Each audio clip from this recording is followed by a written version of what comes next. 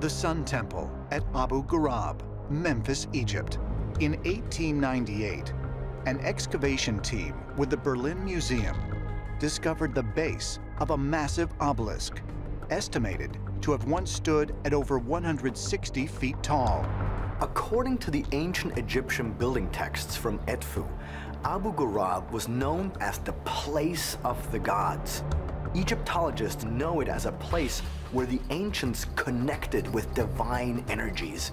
It is said that this is the very place where pharaohs and priests experienced heightened awareness through the use of vibrations transmitted through the obelisk. While scholars believe Abu Ghurab was home to one of the largest obelisks ever constructed, similar shaped monoliths have been found in hundreds of variations all over the world. Unsuitable for shelter, storage, or a higher vantage point, could obelisks have served another, more powerful purpose?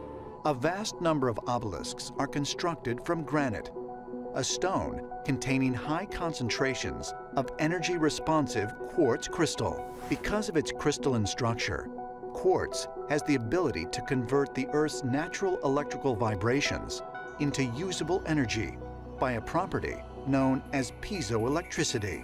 The piezo is for the vibrating or oscillating, and the electric is for electric. What this means is that you can use electricity to make them vibrate mechanically, and when they vibrate mechanically, they can generate electricity. Is it possible the ancient cultures that erected obelisks had some understanding of the high-tech properties of quartz?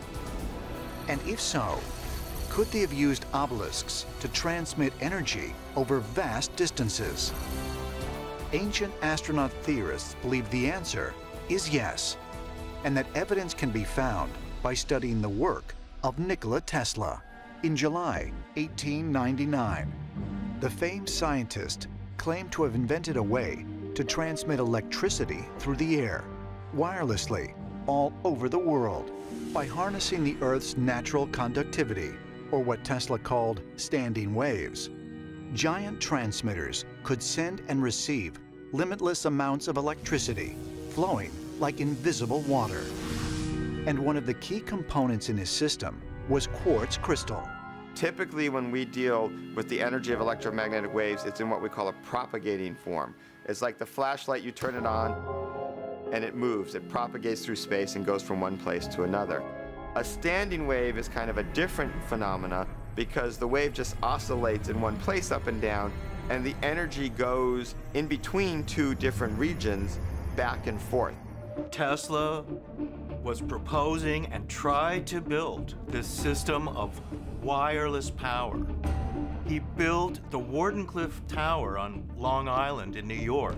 Tesla was going to then hook this tower up to a power plant, and he was going to broadcast electricity. According to him, anti-gravity airships would draw power from these towers.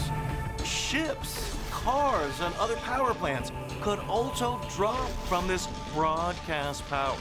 Was Tesla's technological breakthrough a modern scientific innovation, or could it have been a rediscovery of a lost alien technology? Some researchers believe that, like Tesla, ancient builders discovered the ability to harness and broadcast Earth's power. And the ancient equivalent to Tesla's Wardenclyffe Tower may have been the Great Pyramid. The walls of this massive monument contain a high concentration of quartz crystal. And some believe the Great Pyramid, in conjunction with the obelisks, made up what may have been a global wireless energy network. The pyramids were actually geomechanical devices. In other words, they were attached to the Earth. They were tuned to vibrate with the frequencies of the Earth, and they converted the energies of the Earth into electromagnetic energy. It's possible that inside of some pyramids there might be some sort of energy, let's say some sort of equipment which creates waves.